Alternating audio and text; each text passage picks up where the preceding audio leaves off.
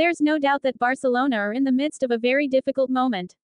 Sunday's humiliating defeat at the hands of Real Madrid in the Spanish Super Cup was a very dark moment for the Catalans, and it has been reported that head coach Xavi Hernandez's job could be on the line. For now at least, Xavi will remain in charge, as he continues to have the backing of Joan Laporta.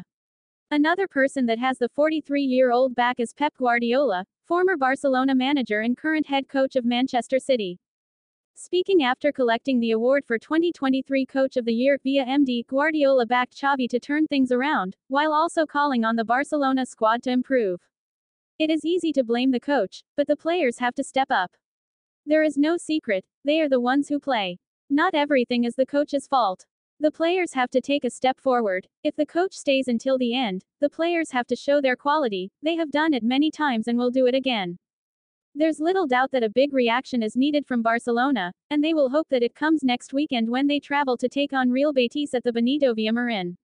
Please, subscribe to our lovely and active channel now for your daily football updates.